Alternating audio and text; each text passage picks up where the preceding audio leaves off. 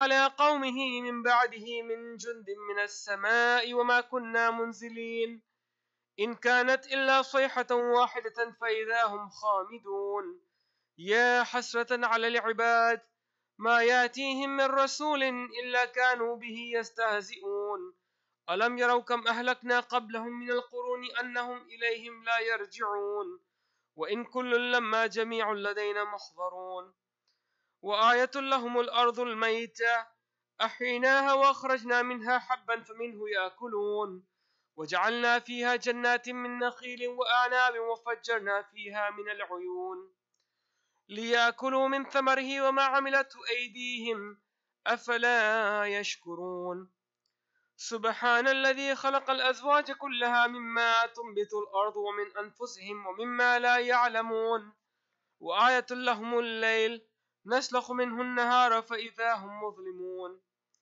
والشمس تجري لمستقر لها ذلك تقدير العزيز العليم والقمر قدرناه منازل حتى عاد كالعرجون القديم لا الشمس ينبغي لها أن تدرك القمر ولا الليل سابق النهار وكل في فلك يسبحون وآية لهم أنا حملنا ذريتهم في الفلك المشحون وخلقنا لهم من مثله ما يركبون وإن نشأ نغرقهم فلا صريخ لهم ولا هم ينقذون إلا رحمة منا ومتاعا إلى حين وإذا قيل لهم اتقوا ما بين أيديكم وما خلفكم لعلكم ترحمون وما تأتيهم من آية من آيات ربهم إلا كانوا عنها معرضين وإذا قيل لهم أنفقوا مما رزقكم الله قال الذين كفروا للذين آمنوا أن نطعم من لو يشاء الله أطعمه إن أنتم إلا في ضلال مبين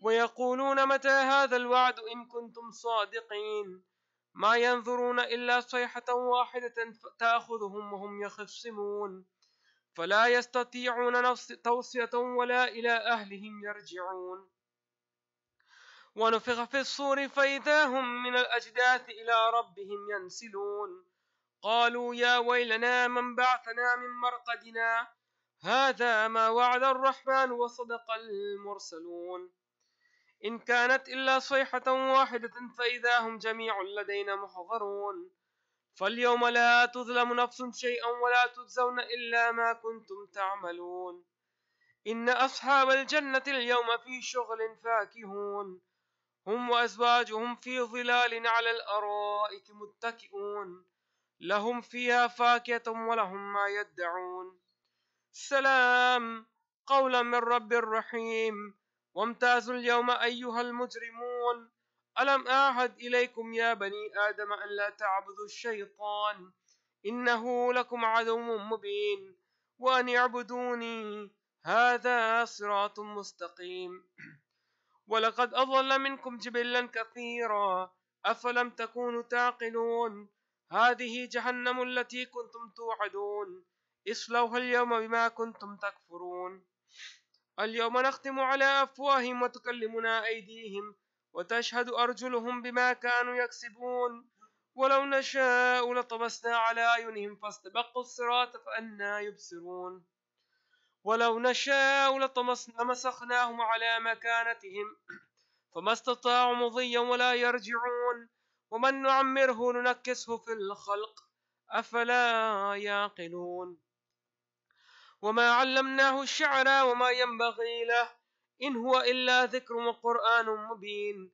لينذر من كان حيا ويحق القول على الكافرين أولم يروا أنا خلقنا لهم مما عملت أيدينا أنعاما فهم لها مالكون وذللناها لهم فمنها ركوبهم ومنها يأكلون ولهم فيها منافع ومشارب أفلا يشكرون واتخذوا من دون الله آلهة لعلهم ينصرون لا يستطيعون نصرهم وهم لهم جند محضرون فلا يحزنك قولهم إنا نعلم ما يسرون وما يعلنون أولم يرى الإنسان أنا خلقناه من نطفة فإذا هو خصيم مبين وضرب لنا مثلا ونسي خلقه قال من يحيي العظام وهي رميم قل يحييها الذي أنشاها أول مرة وهو بكل خلق عليم الذي جعل لكم من الشجر الأخضر نارا فإذا أنتم منه توقدون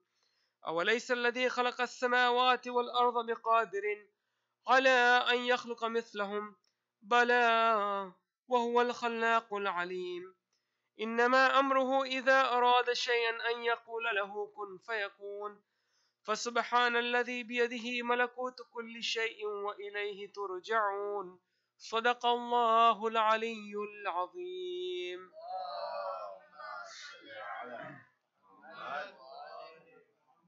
Surah Yasin was recited for Isali Sawab of Marhuma Gulshan Bai, Mahmud Khako, and Kul Arwahul Mu'mineen wal Mu'minat. Surah Al-Mubarakatul Fatiha. Bismillah.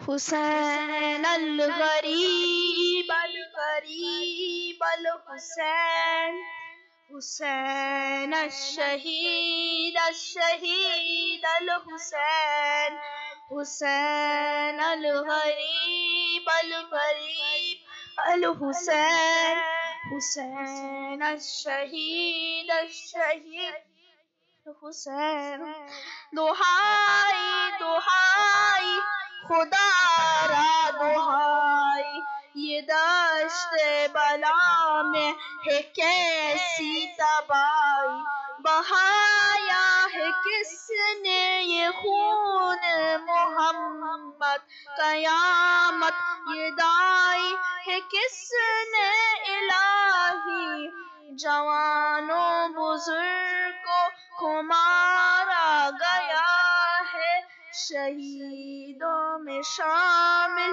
ہے ننھا سپاہی حسین الغریب الغریب الحسین حسین الشہید الشہید الحسین حسین الغریب الغریب الحسین حسین الشہید الشہید الحسین کیا جشن برپا یوں اہل ہوس نے شہیدوں کے لاشوں پہ ڈنکے بجائے جلا ڈالے آل محمد کے خیمے سکینہ کے منہ پر تماچے لگائے جو بیمار تھا اس کا بستر نہ چھوڑا نبی زادیوں پر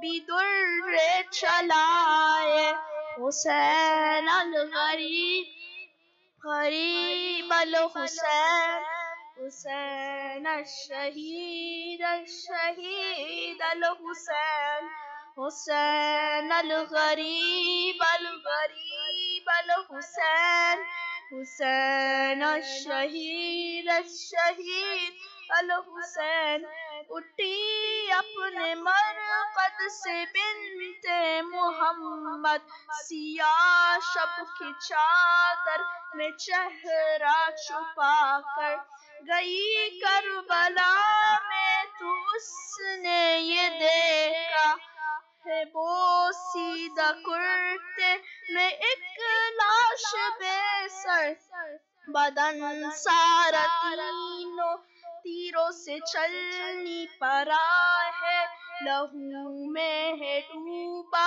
ہوا سارا دیکھ کر حسین الغریب الغریب الحسین حسین الشہید الشہید الحسین حسین الغریب غریب الحسین حسین الشہید الشہید الحسین تڑپ کر وہ چلائی شبیر بیٹا لہو میں نہائے وہ سر بھی جدا ہے تبر کس نے مارے ہے سارے بدن پر یہ تیروں پہ کس نے جنازہ رکھا ہے؟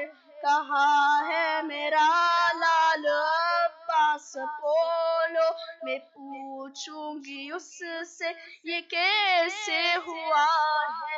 حسین الغریب غریب الحسین، حسین الشہید الشہید الحسین، حسین الغریب الغریب الحسین، حسین الشہید الشہید الحسین۔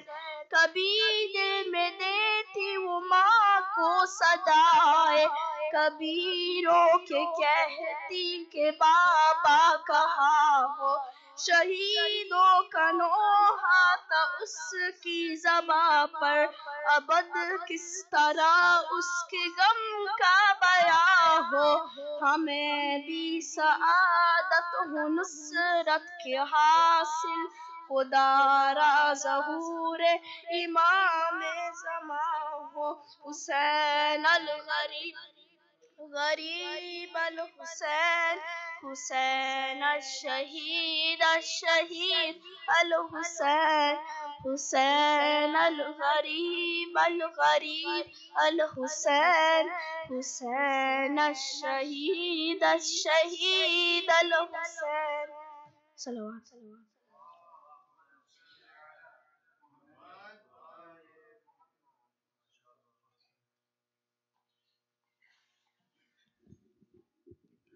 صلو علی النبی۔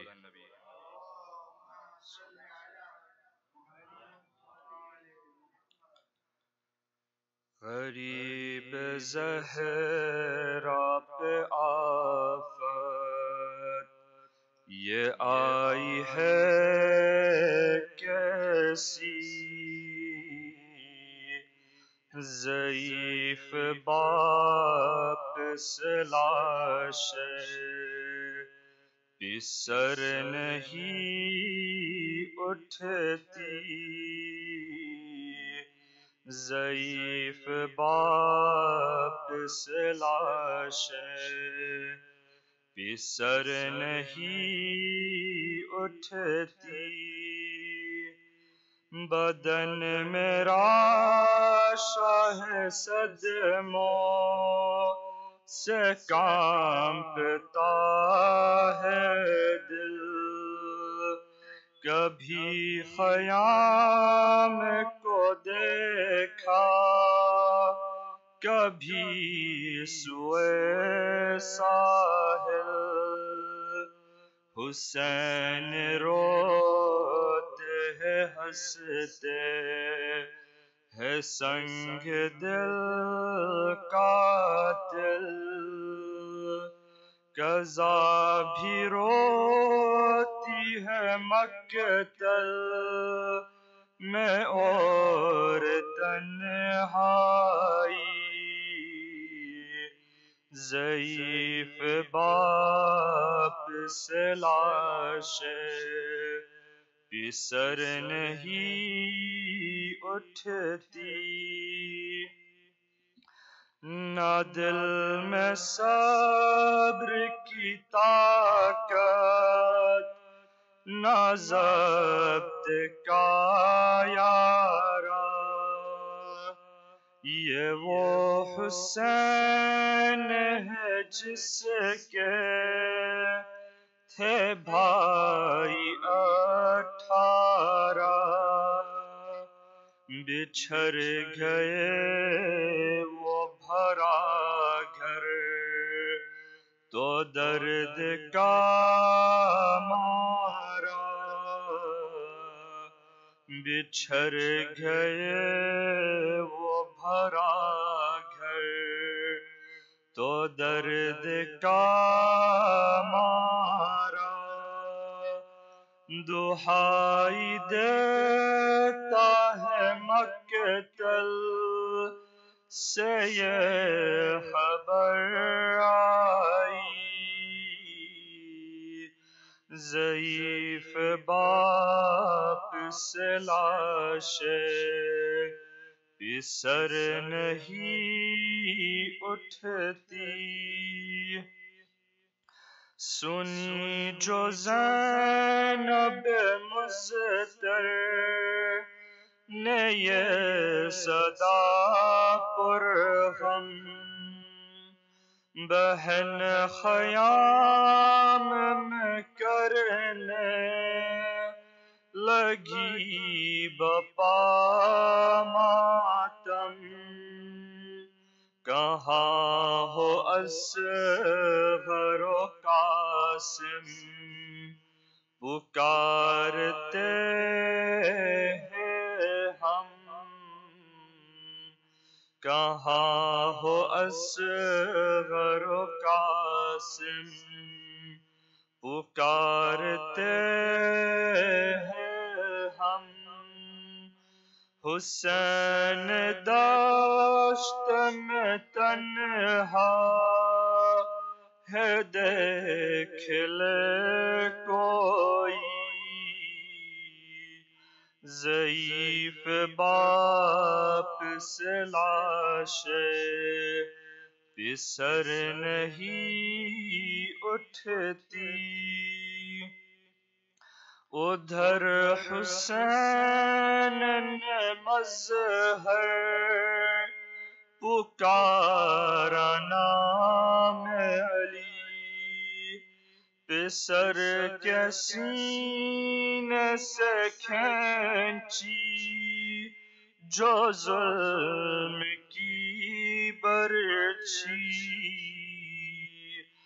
جوان بیٹے کو آئی ہے موت کی ہچکی، جوان بیٹے کو آئی ہے موت کی ہچکی، عجیب یاس کے عالم میں موت کہتی تھی، ضعیف باپ سے لاشیں پسر نہیں اٹھتی، اور محمد وآل محمد صلی اللہ علیہ وسلم.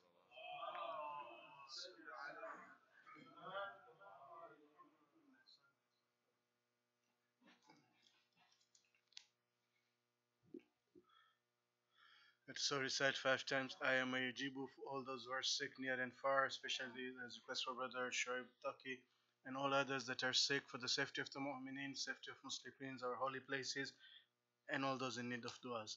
Bismillahir Rahmanir Rahim. مستر إذا دعاه ويكشف السوء يجيب المضطر إذا دعاه ويكشف السوء، المضطر إذا دعاه ويكشف السوء، المضطر إذا دعاه ويكشف السوء، يجيب المضطر إذا دعاه ويكشف السوء. اللهم صل على محمد بر حبیب خدا ختم الانبیاء محمد وآل محمد صلوات اللهم صل على اور شہنشاہ کائنات امام زمانہ آواز بلند صلوات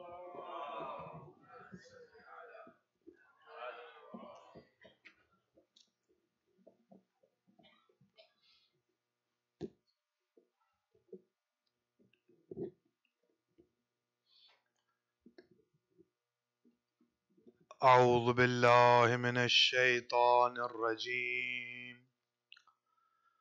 بسم الله الرحمن الرحيم. الحمد لله رب العالمين بارئ الخلائق أجمعين، والعاقبة لأهل التقوى واليقين. الصلاة والسلام على سيد الأنبياء والمرسلين سيدنا ومولانا أبي القاسم محمد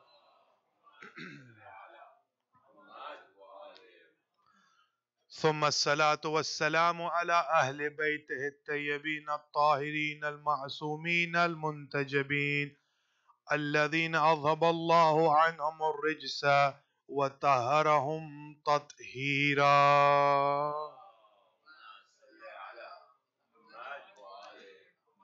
أما بعد، فقد قال علي بن الحسين يعني إمام زين العابدين: علامة المؤمن خمسة: الورع في خلوة، والصدق في القلة، والصبر عند المصيبة، والحلم عند الغضب، والصدق عند الخوف. صلوات.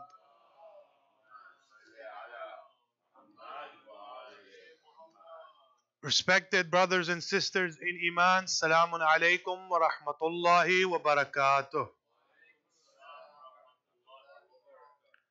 The topic of our discussion will be the life of Imam Sajjad, Imam Zainul Abidin.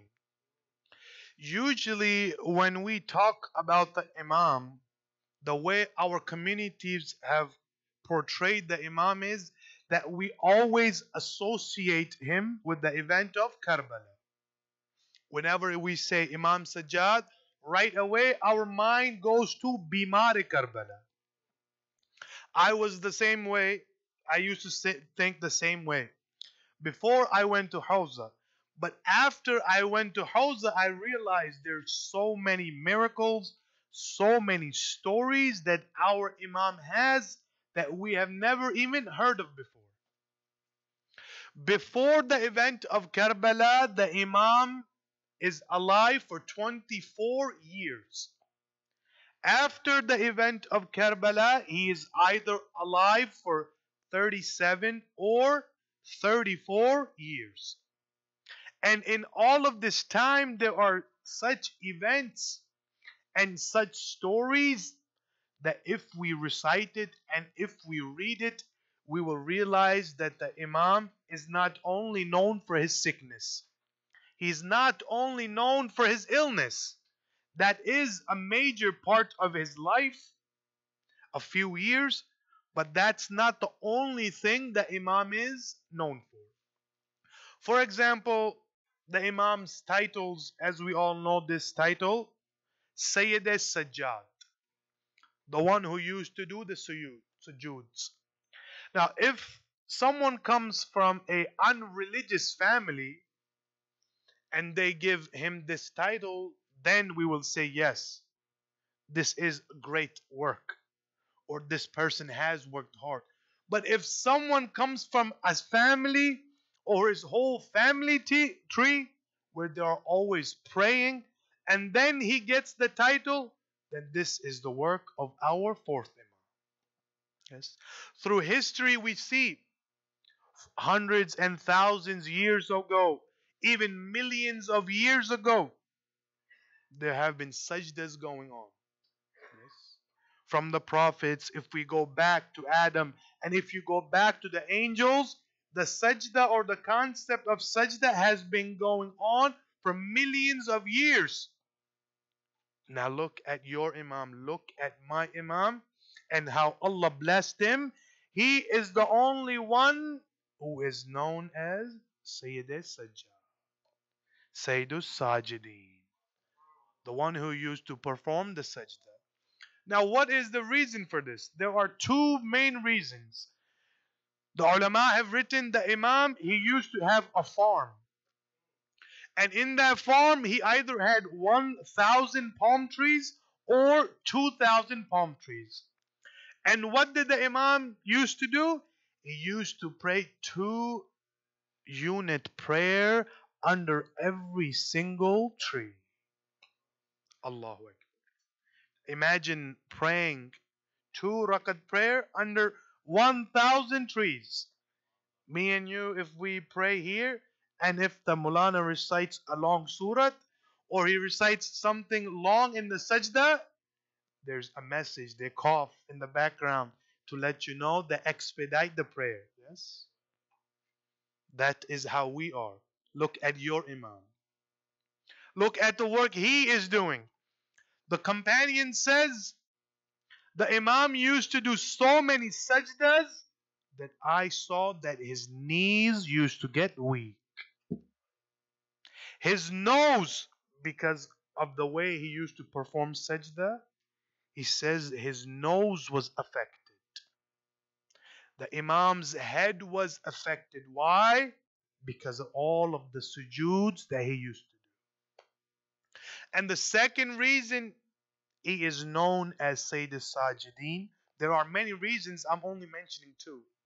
One of the companions says, whenever we were with the Imam and wherever he was, for example, we were in a marketplace and the news came that he had a son or he had a ni'mat, what did the Imam do? He dropped into sajda right away.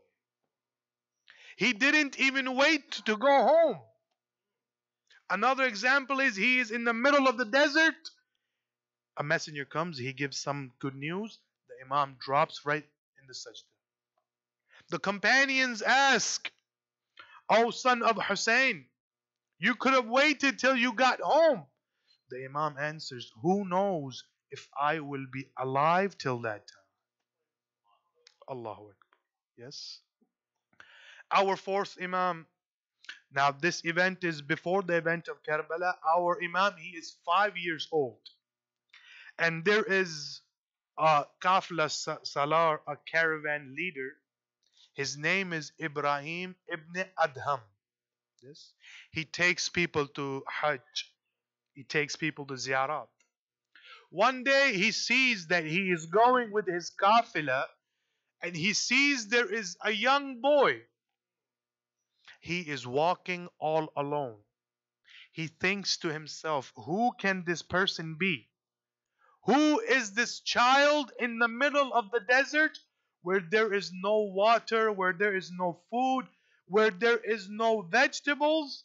Who can this person be? So what does Ibrahim do? He approaches this child. He approaches this boy and he starts to ask, who are you? Where did you come from? What is your final destination? The boy responds and he says, where am I coming from and where am I going? Min Allah ilallah. I am coming from Allah and I am going towards Allah.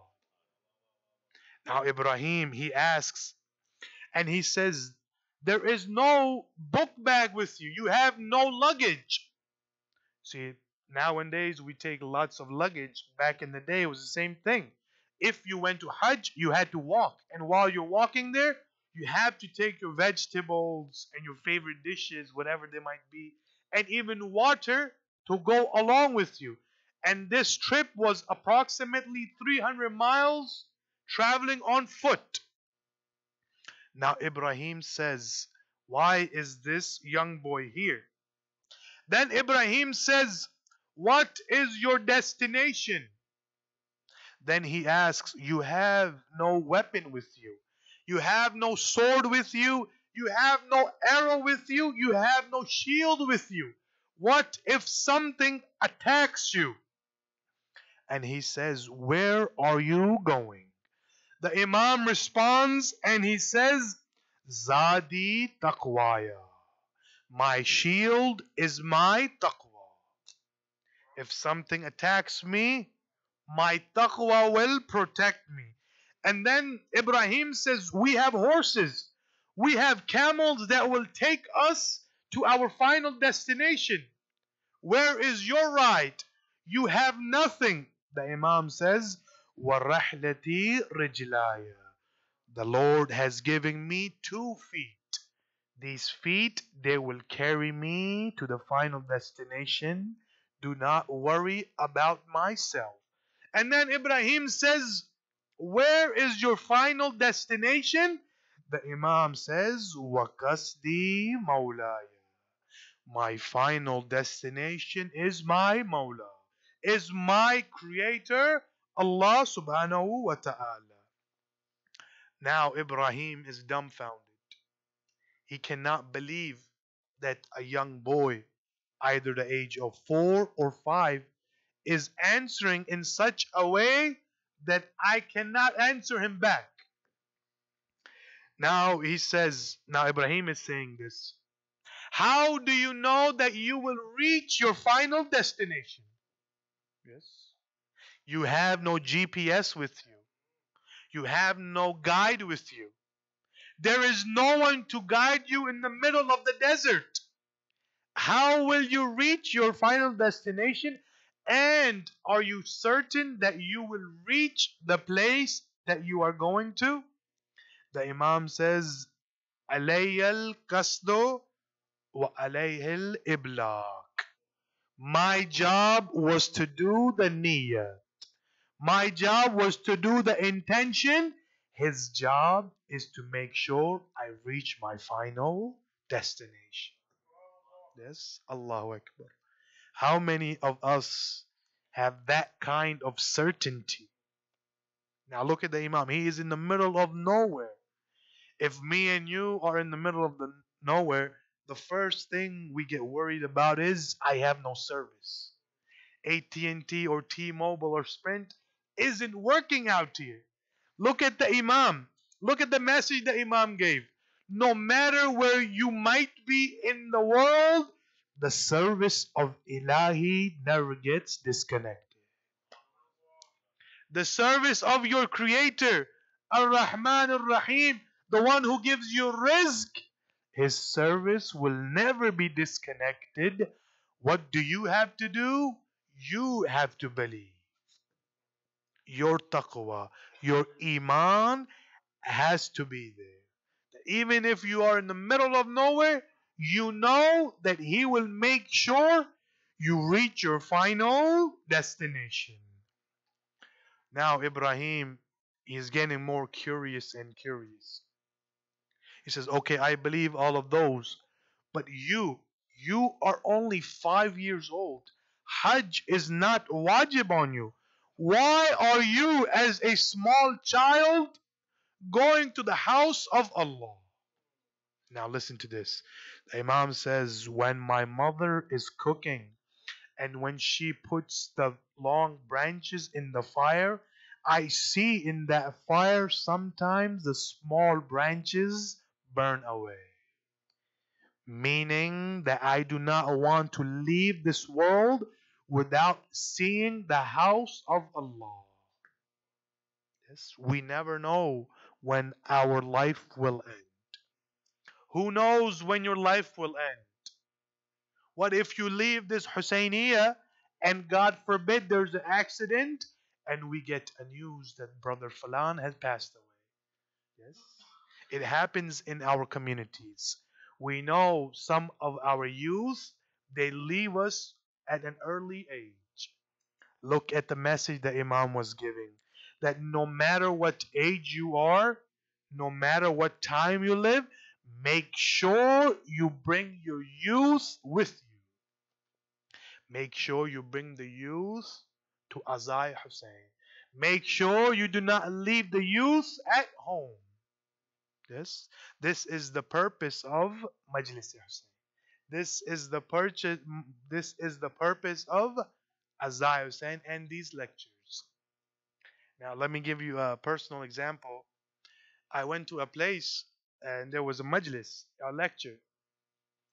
One of the brothers sends me a message, "Oh, Molana, I will not come to your majlis tonight." I said, "Okay, ahlan wa sahlan. The door is open. Those who want to come, the door is open. Those who don't, don't." And then I told him, "Oh, my brother, remember this? Azadari Hussein doesn't need you. You need Azadari Hussein." Yes. I told him, "Oh, brother, if I cannot make it to the majlis, they will call somebody else." Yes. This zikr was there, this zikr is there, and this zikr will stay till the day of judgment. Yes. And the zikr of Muhammad wa Ali Muhammad.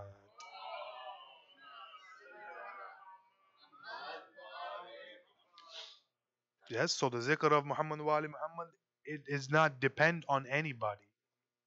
It does not wait for anybody. Some people say, "Oh, I will not go to the Husainiya. I will see how they do the majlis. Oh, I will not volunteer today. I will see how they will do the majlis. Now, because volunteering has come up, let me give you an example. Ayatollah Kawsari was a great speaker in Iran. He used to recite the majalises at the biggest places in front of the prime minister and the biggest places. One day he says it was the day of Ashura. I left my house. When I was leaving my house, there was a mokib set up. There was a sabil set up. It was some small children. They were given chai. One of the children approaches my car. He gives me chai and he says, "O Khatib Ahl Bayt, you recite for the biggest and the richest people in the world. Would it be possible that you can recite the majlis for us?" He said, "Yes. When I come back, I will recite majlis for you." Now Ayatollah Khosri says, I went all day because it was day of Ashur. I was busy all day. When I returned home, I sat on my bed and a thought came to my mind that I had promised those children to recite the majlis. Now Ayatollah Khosri says, I will go check. These children probably left because they were so young. Now he says, I left my house. I went to the same place. It was the same place. It was the same Noha being recited.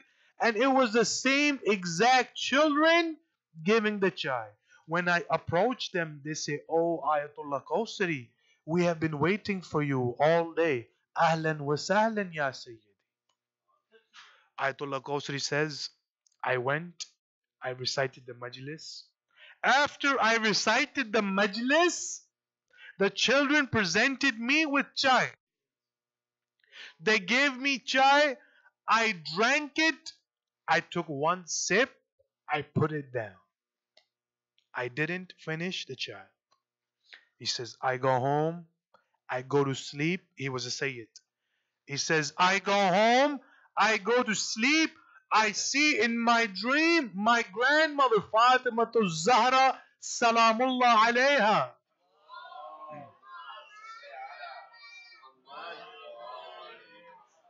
She comes into my dream and she says, Oh my son, Kausari, why didn't you finish that tea that was presented to you? He says, Oh my grandmother, that tea was cold and it didn't have enough sugar in it. Now listen to this. Bibi Zahra, she says, Oh Kausari, what do you know? When those children were preparing the chai, I, Fatima Zahra, helped those children with my hands prepare that chai. Allahu Akbar.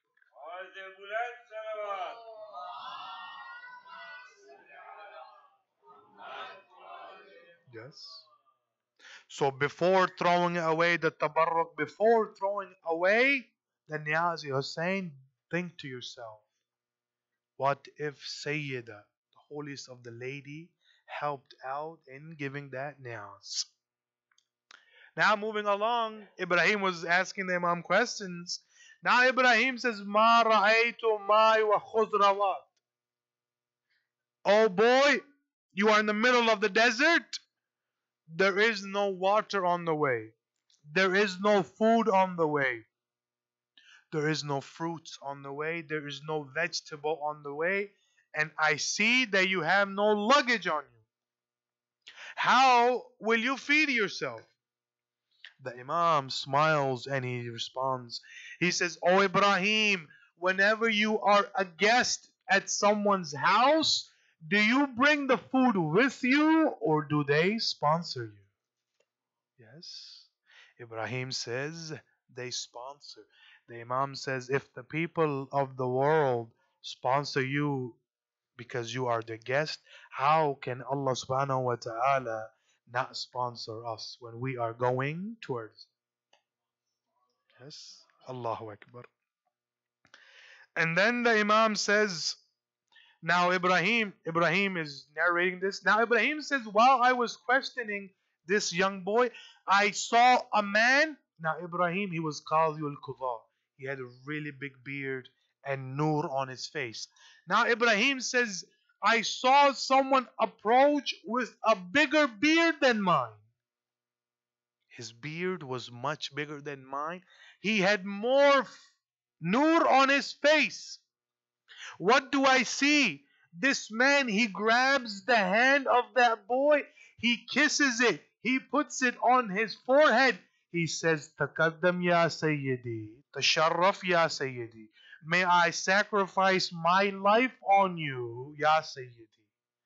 He asks something and then he leaves. Now Ibrahim, he couldn't stand back anymore. He says, who are you and who was that man? The Imam says, that was Nabi Khizr and my name is Ali ibn al-Husayn.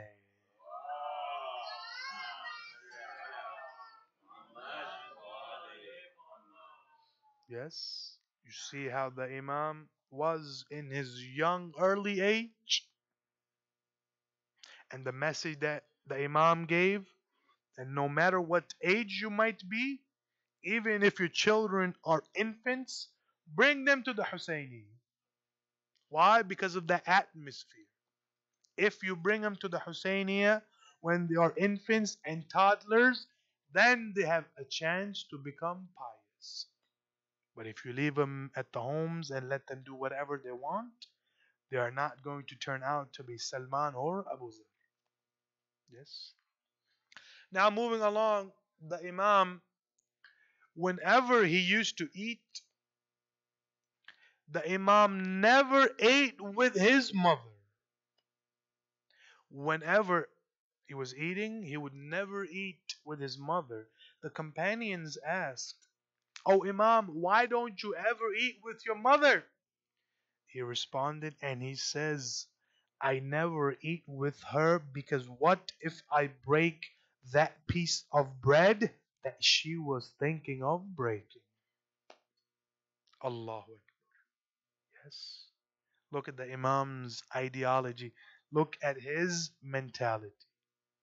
He is not like us when we are shouting at our mothers. Yes, we are talking back to our mothers. The Imam can't even bear to sit down and eat with her. Why? Because of the thought. What if she was thinking of breaking that loaf of bread off? What if I put my hand on it? Allahu Akbar. Moving along, the Imam, he performed 25 Hajj. Yes. And he used to walk. And while walking, he used to have a camel with him. He used to walk back and forth, but he never rode that camel. One day, a companion approaches the Imam and he says, Oh Imam, you go to Hajj every year. We see that you are always taking your camel with you. You are walking along with the animal and you never sit on that animal. What is the reason for you not sitting on the animal? The Imam says, when the servants go to the house of their creator, it doesn't suit them to be riding an animal. I prefer to walk on the same land that I was created from to the house of my creator. Allah. Then the companion asks, what's the point of having a camel if you don't ride it? The Imam says, so the people don't think I am a fakir. Yes. We have everything in our hands. Now look what the Imam is trying to say. The Imam is saying, I have everything in my hands. If I point at the mountain will turn into gold. If I kick a stone, water will come out. But we control ourselves. Yes. We control ourselves for the fear of Allah. Yes. We have a control of our bodies. our thoughts and our desires. We have a control over them. Now, moving along, the Imam he used to follow the footsteps of all of the A'imma, and he used to give charity and sadaqah to the poor. But there was one thing that the Imam used to do that the other Imams didn't do. Whenever an orphan or a widow or someone wanted charity, they would approach the Imam. The Imam would put it in their hand and he would turn his face around. For example, he would give, let's say he gives some bread. He would turn his face around and not look at the person he was giving it to. The companions asked, what is the reasoning behind this? The Imam responded that tomorrow, if I see the same person in the bazaar or the marketplace, I do not want to see the humiliation in their eyes. So I turn my face around, not knowing who this person was. Yes. Not like us. If I donate something, I will go put it on Facebook, Instagram, WhatsApp messages. I will spread the whole message out that I gave $10,000. Make sure everybody knows. Yes. Look at the Imam. He makes sure that no one even finds out that I gave charity to this person. Yes. How many of us are willing to do that? That is the Shia that your fourth Imam, Imam Zainul Abidin, wants you to become.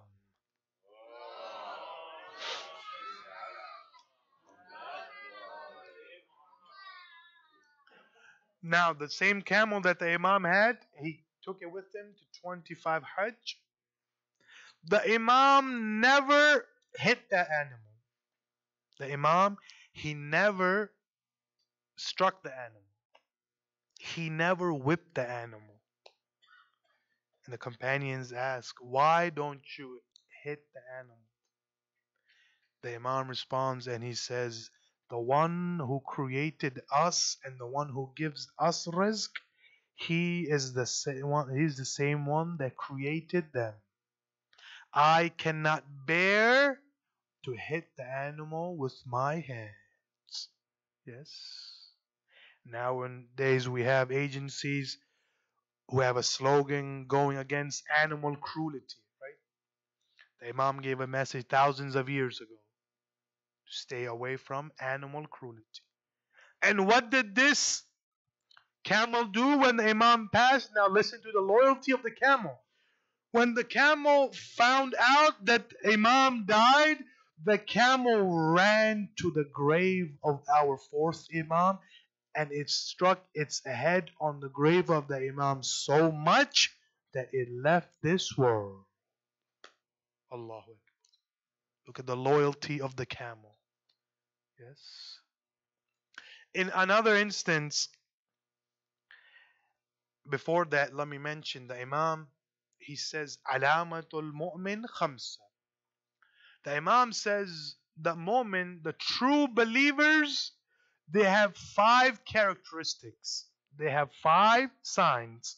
Number 1, Al-Wara'u fi khalwa. When you are alone, that is the most dangerous time for you. There are some sins that we do with our body.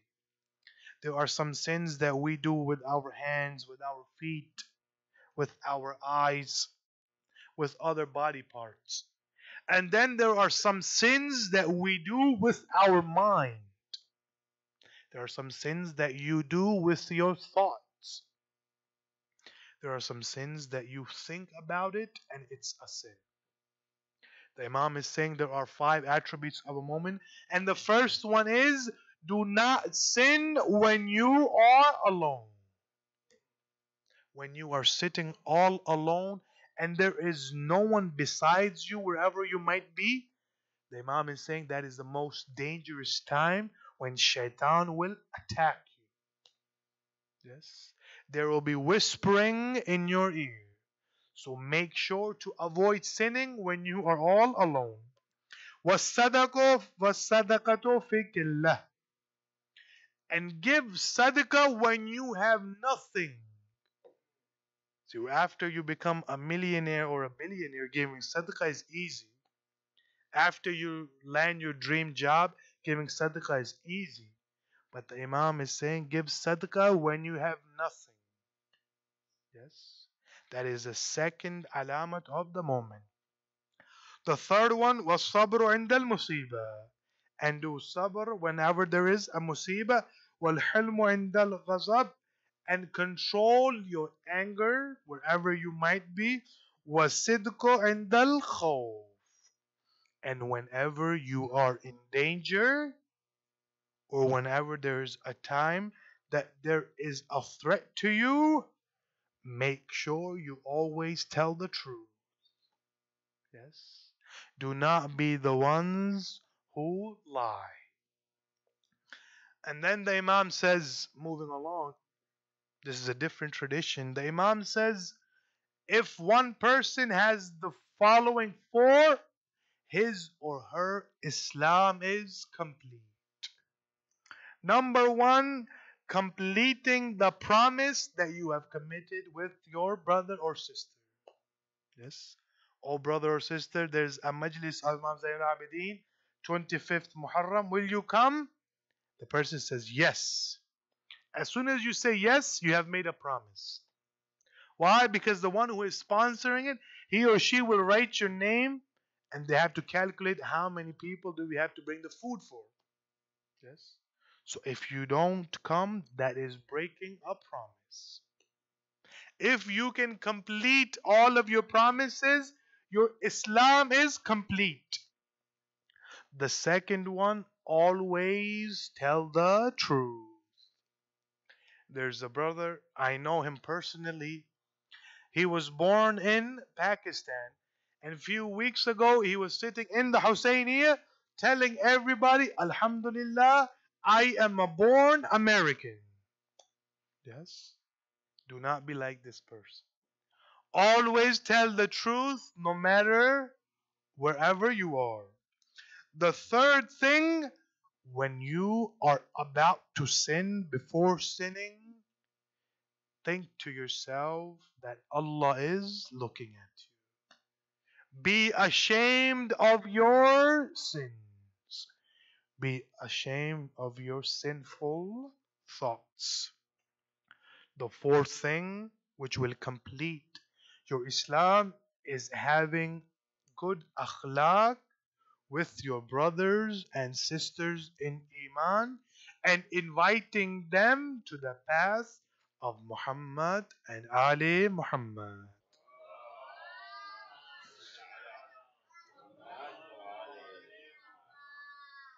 The last thing, then I will end my speech. After the event of Karbala, Yazid invited all delegates from different places to come and see my victory. He had invited people from the Arabian world, the Persian world, the English world, from Rome, and different countries and places. He had gathered everybody so they could see the victory that he had done. Now, what does he do? He sits all of them in front of him, and there is a person reciting the Faza'il of Yazid. Yes. The Imam is standing in front, and this person is reciting the merits of Yazid. After he finishes reciting, the Imam talks to the one now who was reciting the Fadail of Yazid. The Imam talks to him and he says, Ya ayyuhal khataba. Khatib is the word he should have used. He should have said, Ya ayyuhal khatib, the one who always speaks. For example, we say, Khatib Ahl Bayt, Mulana Fulan Fulan. Khatib is ism fa'il. It means the one who will always speak till the day of judgment. The Imam should have used the word Ya ayyuhal khatib, but the Imam used Ya ayyuhal khataba. Now, what is the reasoning behind that? Khataba means the one who speaks sometimes and the one who doesn't speak other times. Now, the historians have written that after he recited the Fadail of Yazid, 2 days later, this person, he couldn't speak anymore. He couldn't even say his own name. So when the Imam used Ya Ayyuhal Khataba, he was referring to the future. That tomorrow or 2 days later, there will come a time when you can't even move your own tongue. Yes. After speaking to him, the Imam says, I have listened to your made up fadail. All of them are not true. Now Yazid says, why don't you recite your own fadail, O son of Hussein? The Imam says, okay, if you have given me the opportunity to recite my fadail, let me start with this. أُعْطِينَا بِسِتَّةٍ. Allah has given us 6 that He has not given anybody in the world. And then He has blessed us with 7 things that He has not blessed anybody in the world. Yazid says, what are these 6? The Imam says, أُعْطِينَا عِلْم. Allah has given us knowledge. O Yazid, what you have is information. Most of it is false. We have the true ilm. Does anybody in your family or does anybody in your family tree have the ilm that we have? He puts his head down. Now the Imam continues and he says, U'adina hilm. We have hilm. We have tolerance. Then Imam says, look at my tolerance. I saw my own brother being martyred. I saw my own father being beheaded. I saw my aunts being hit with spear. O Yazid, is there anybody in your family? Or O Yazid, is there anybody who you know who has the same hilm as us? Then the Imam goes and he says, U'tina samahatun. Yes.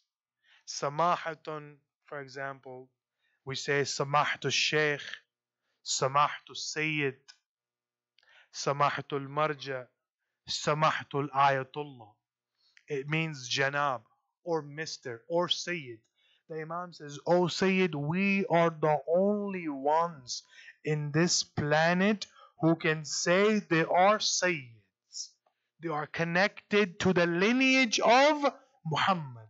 Oh Yazid, is there anyone on the planet except me and my family who can say they are connected to the lineage of Muhammad?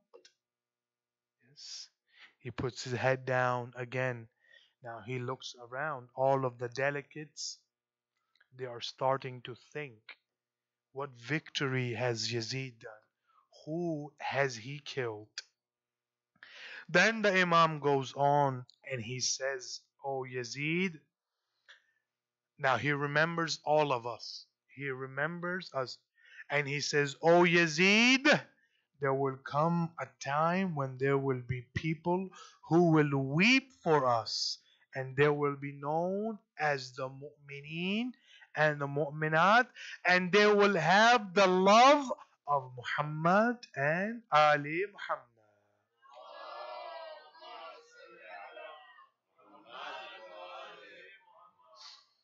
O Yazid, is there anybody on this planet that will recite your fadail or remember you after you leave? Yes. And then the Imam. Now, where's the Imam reciting this? For example, me, I am reciting in Allentown in front of Mu'mineen and Mu'minat. Imam Sajjad, he is reciting the fadail of himself in front of those whose forefathers and relatives ran away in the battlegrounds. Yes. The grandson of Haidar Karrar is reciting the fadail of Ahlul Bayt in the tone of Amirul Mu'mineen in front of the killer of his father. Look at the bravery of the Imam. Look at the courage of the Imam. Look how brave he was. If his grandfather was brave in the battlegrounds, he will show that same shujat or bravery in the courts or in the courtyard of Yazid. Then the Imam says, my grandfather had the shuja. He killed your family relatives. I and my forefathers, we all have the same shuja. Do you know anybody on this planet or earth who has the same shuja as us? Now Yazid, he has no answer. Now the Imam goes on and he says, we have been given seven. We have been blessed with seven that no one has been blessed in the whole world. The first thing, من النبي المختار محمد مصطفى صلى الله عليه وآله وسلم.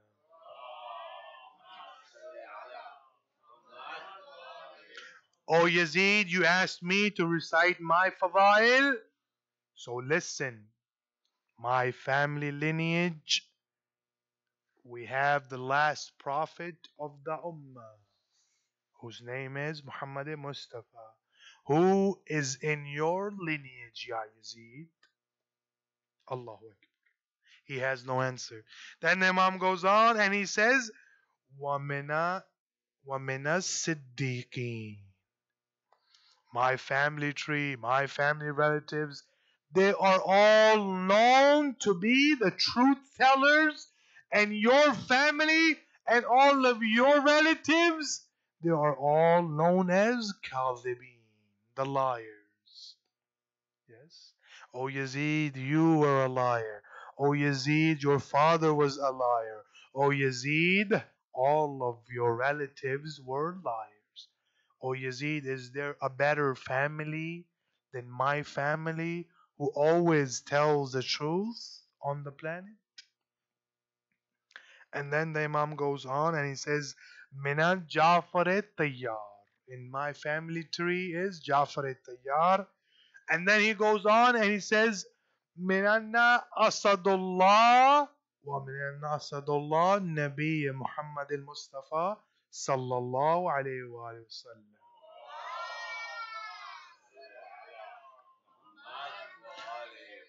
O Yazid, in my family tree is the Asad, the lion of Allah, and the Asad of Nabi.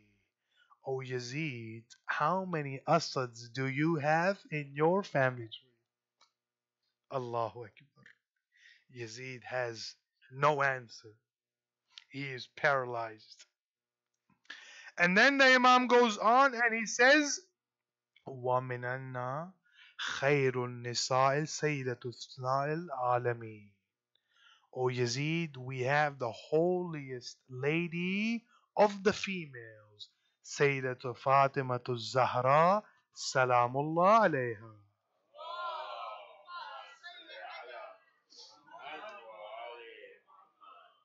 O Yazid, how pure are the ladies in your family tree.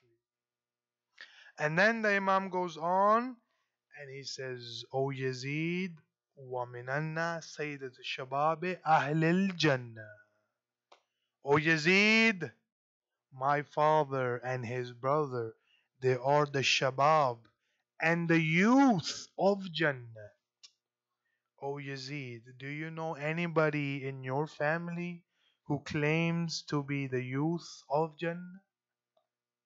And then the Imam goes on and he says, in our family tree we have Mahdi, the one who is the guided one. Yes. After the Imam finishes the sermon, he sees that all of the delegates have started to cry. They have started to weep. Now, in what position was the Imam in? Somebody asked our Imam after the event of Karbala, "Oh, Imam, how did they tie you?" The Imam says, "My right hand was tied to my neck. My left hand was tied behind my back, and there was a chain going from the right hand to the back of my hand in such a manner that I couldn't move my hands. And then there was a toque. A toque is a chain so heavy, if you put it on someone, he cannot move his neck. The Imam says there was a toque around my neck, and then they put chains on my feet, and that toque was connected to the chain on my feet." Yes, these are the days of Musibat of Imam Zainul Abidin. I will mention three traditions of Ali Asghar and three traditions of Ali Akbar. Now, when the Imam left, there's a tradition that when the Imam was leaving Medina, he took everybody except Sughra. Now, the historian writes when the Kafila was right outside of Medina and they had left Medina, Abu al-Fadl sees that there is a female approaching. Abu al-Fadl approaches the Imam and he says, "There is someone coming, what should we do?"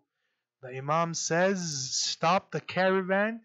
It is nobody but my daughter Sughra." They stopped the caravan. Abu al-Fadl and Imam Hussein approached Sughra. Now the Imam asks Sughra, "Oh Sughra, why have you come out?" Sughra says, "Oh my father, my heart wanted to hold Asghar one more time. Oh Allah, oh Imam, God knows when you will return. Oh Baba, I don't know when you will return. I wanted to hold Asghar in my hand one last time." The Imam brings Asghar and he gives it to Sughra. Now Asghar is playing in the hands of Sughra. The Imam says, "Oh Asghar, we are getting late. We have to leave." Asghar doesn't return. The second time the Imam says, "Oh Asghar, we are getting late. It is time for us to leave." The second time he doesn't leave. The third time Imam approaches, he says something into the ear of Ali Asghar. Ali Asghar says, "Fi amanillah Sughra, I will meet you on the day of judgment." Now Asghar returns to the arms of the Imam. Sughra asks, "Oh Baba, oh Imam, what did you tell Asghar?"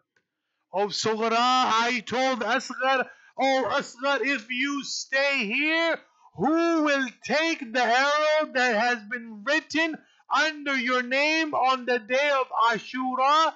Who will be hit by that arrow?" Allahu Akbar. Al-azmatu lillah. The second tradition, Hurmila, they say he was the best archer of his time. Before hiring him, Shimr tested him.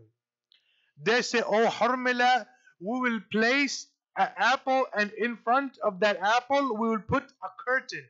And if you can hit that apple, we will hire you." Now what does Hurmila do? He takes aim and he hits that apple. After that, Shimr says, "We will hire you." Being the best archer of the time, after Imam Hussein brings Ali Asghar to ask for water, now the Imam is holding Ali Asghar in his hands.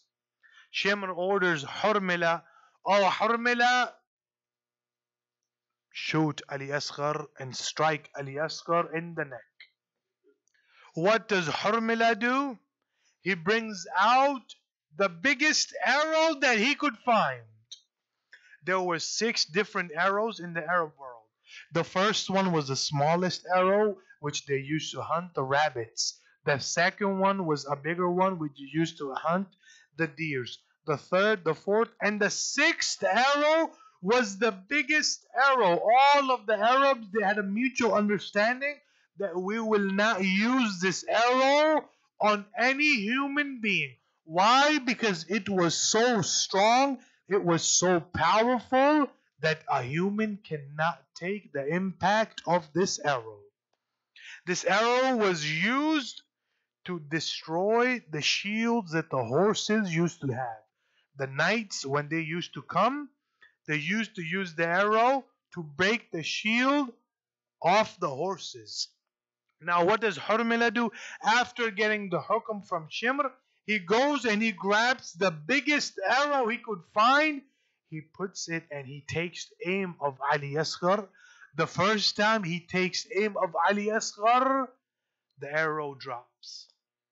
The second time he aims, the arrow drops. The third time, when he wants to hit Ali Asghar, the arrow drops. Hurmila is approached by Shimr. Shimr asks, "Oh Hurmila, I hired you because you were the best archer of the time. Why can't you throw the arrow?" Hurmila says, "Oh Shimr, come here, come to my place and come see. Every time I try to aim for the neck of Ali Asghar, the curtain of the khama goes up, and it is the mother of Ali Asghar." She says, "Oh Hurmila, my son couldn't even pronounce a word. Oh Hurmila, my son can't even speak. Oh Hurmila, why are you killing my son?" The third tradition, after the event of Kerbala, Mukhtar had caught Hurmila. Hurmila was known as Shaqi'ul Kalb. Shaqi'ul Kalb means the one who has the heart, who doesn't forgive anybody. He doesn't have forgiveness for anybody. Mukhtar asks Hurmila, "Oh Hurmila, was there ever a time in Karbala when you felt sorrow for my Imam?" Now Hurmila, being Shaqi'ul Kalb, he started to cry himself. He says, "Oh Mukhtar, yes, there was one time in the event of Karbala that I couldn't bear, that I felt sorry for your Imam. Oh Hurmila, what was that time?" "When I struck Ali Asghar in the neck, the arrow went through the neck of Ali Asghar and it went towards your Imam's hand and it stayed there. And your Imam tried over and over to take the arrow out, and when he couldn't take it out, he faced Nahr Furat, and he used to say, 'Oh Abul Fadl al-Abbas, oh my brother, where are you? Oh my brother, I need your help.'" Al-Azmatu lillah. Fourth tradition, after the event of Karbala, when the caravan approaches a city by the name of Halab, there is a lady, she is standing on top of her house. She has a stone in her hand. She wants to hit Zainab. Now she is looking at all of the heads. The first head comes Abul Fadl al-Abbas. Yes, there was a war. The second head comes of Ali Akbar. Yes, there was a war. The head of Imam Hussein comes. Yes, there was a war in Karbala.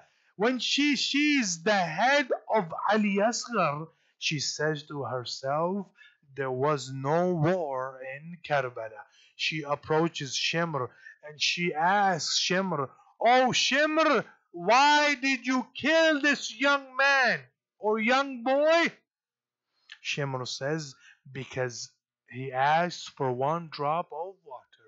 And then she says, she prays that, "Oh Allah, before this young child was martyred, may her mother have gone away from this life before this child was martyred."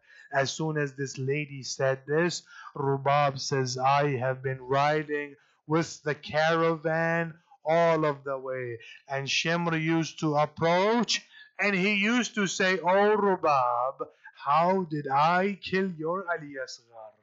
Oh Rubab, when it is time for you to feed Ali Asghar, there will be no child there."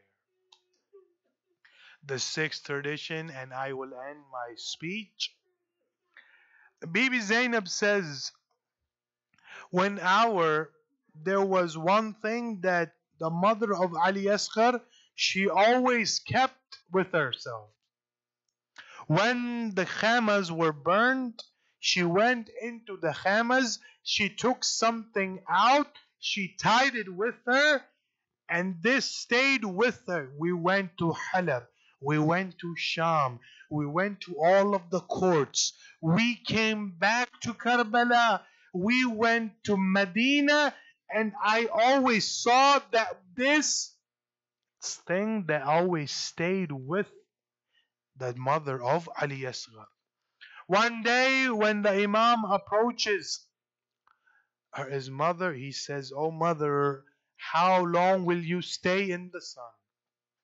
The mother of Ali Asghar, she always used to sit in the sun and never go in the shadow. She says, "Oh Sayyid Sajjad, I have made a promise with Ali Asghar. Till my last breath, I will not go into shade." The Imam says, "I order you as an Imam to go in shade." As soon as she goes in the shade, Inna lillah wa inna ilayhi raji'un. The mother of Ali Asghar is no more. Bibi Zainab approaches and she says, "Let me open what was in that thing." And when she opens that curtain, it was the burnt crib of Ali Asghar and the remaining wood that was left. Whenever she used to sleep, she used to say, "Oh Ali Asghar, oh my son Ali Asghar, it is time for you to drink your milk. Oh my son, where are you? وما علينا إلا البلاغ ماتم حسين."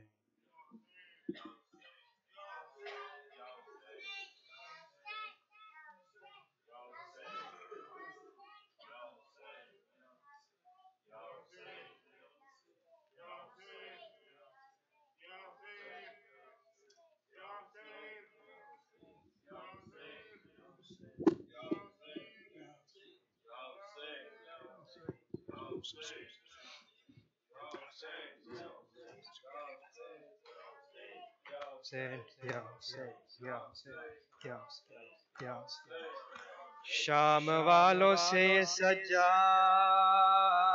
कहा करते थे, क्या जमाना था कि जब हम भी बसा करते थे। क्या बताऊं कि मेरे घर का था पर्दा कैसा, बात ये कह के बहुत आहो बुका करते थे।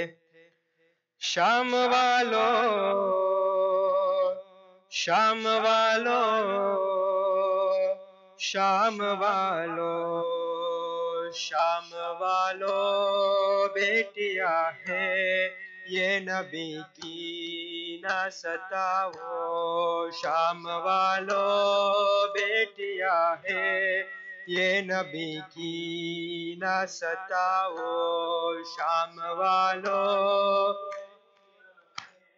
ये नबी की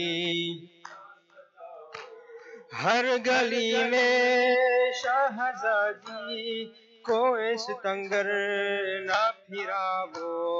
शाम वालों, बेटियां है ये नबी की ना सताओ। शाम वालों, बेटियां है कुल कफा के हलता के हे वारिस इन्नमा के सरबरहना है न देखो अपनी नजरों को झुकाओ। शाम वालों, बेटियां है یہ نبی کی نہ ستاؤ، شام والوں بیٹیاں ہے یہ نبی چلتے چلتے ڈل چکی ہے رات گلیوں میں ہماری، تھک گئے ہیں قیدی بچے بے گناہوں کو بچاؤ، شام والوں بیٹیاں ہے یہ نبی کی نہ ستاؤ، شام والوں بیٹیاں ہے بھیڑ کی یہ نہیں آتی، یہ تو عصمت کی پلی ہے، در بدر ان کو رلا کر مجھ کو نہ خون رلاؤ، شام والوں بیٹیاں ہے یہ نبی کی، شام والوں بیٹیاں ہے تم کو ہم دیں گے دعائیں، دے دو کچھ دیر ردائیں، گر نہیں دیتے ردائیں تو چراغوں کو بجھاؤ، شام والوں بیٹیاں ہے یہ نبی کی نہ ستاؤ، شام والوں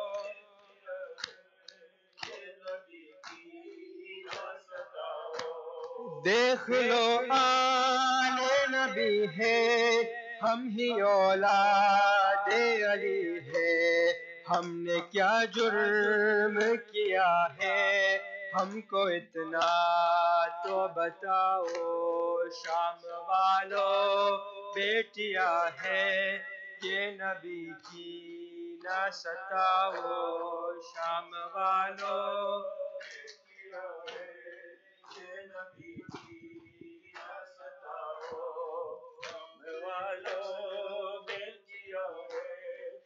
شمع سے شمع جلے سلسلہ جاری رہے، ہم رہے یا نہ رہے یہ عزاداری رہے، شمع سے شمع جلے سلسلہ جاری رہے، ہم رہے یا نہ رہے یہ عزاداری رہے، شمع سے